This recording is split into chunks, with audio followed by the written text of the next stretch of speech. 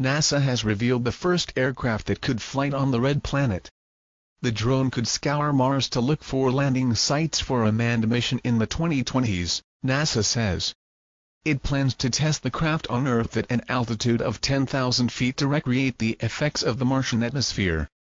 A prototype of the craft, called the Preliminary Research Aerodynamic Design to Land on Mars, or Prandtl-m, which is a flying wing aircraft with a twist, is planned to be ready for launch from a high-altitude balloon later this year.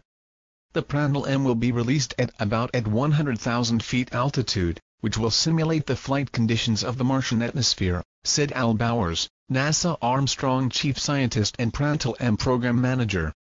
The tests could validate how the aircraft works, leading to modifications that will allow it to fold and deploy from a 3U CubeSat in the aeroshell of a future